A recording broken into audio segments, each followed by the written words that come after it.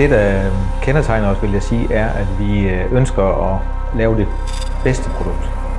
Vi går ikke på kompromis med funktion og kvalitet.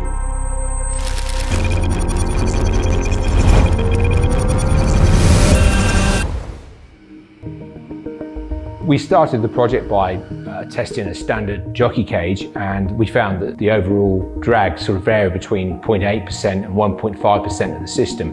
You know, aero fairings have been around for many years, and I've always been intrigued to know what we could do with one, but ultimately you need to have the internals from CeramicSpeed to make a really top product. Jamen, der er ingen tvivl om, at i første omgang kigger vi jo kun på det aerodynamiske. Og når så vi begynder at sige, at nu skal den altså fungere med de gængse kassettestørrelser, så har udfordringen været ligesom at få aerodynamikken stadigvæk utrolig god, men samtidig med også at få plads til, at cagen den kan få den bevægelse, som den har brug for, i og med at positionen er meget forskellig, afhængig af hvor den står på kassetten. But what we found with the aero cage is that with the leading edge, it helps to really control. So having a single leading edge really helps to control the airflow around the cage and keep it stable. It provides a guide for the flow at the back of the bike, which is always a good thing. So it can cope more with wind angle change and fluctuations from the leg.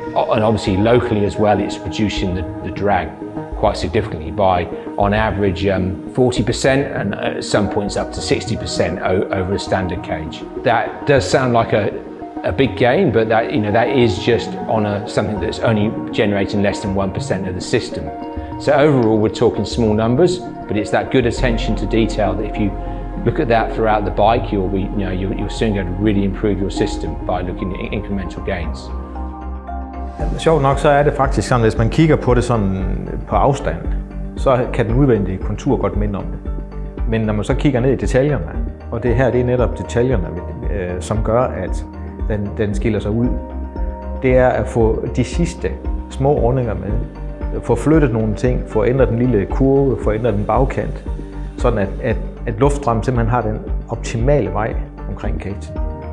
Og det hele det der arbejde med ned i detaljerne, som virkelig har været krævende der.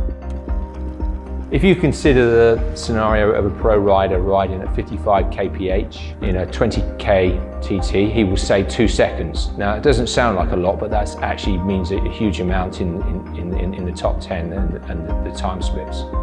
Jamen, det er fordi det er verdens bedste produkt. Det er absolut udviklet helt til bunds, og vi kan dokumentere testresultater på alle vores produkter.